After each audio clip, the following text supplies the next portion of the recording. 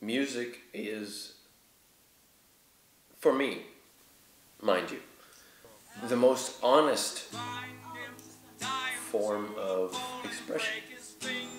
We listen to all sorts of Christian music, and I was exposed to all sorts of different chord progressions and writing styles, and I recognize them now as a musician, but back then it was just wonderful.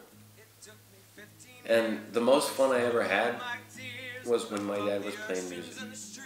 My dad was a piano player. He was a pianist, and he was brilliant. And he was also a preacher, so he kind of had the spotlight for 3 hours every Sunday. And I got to be front row center for this man.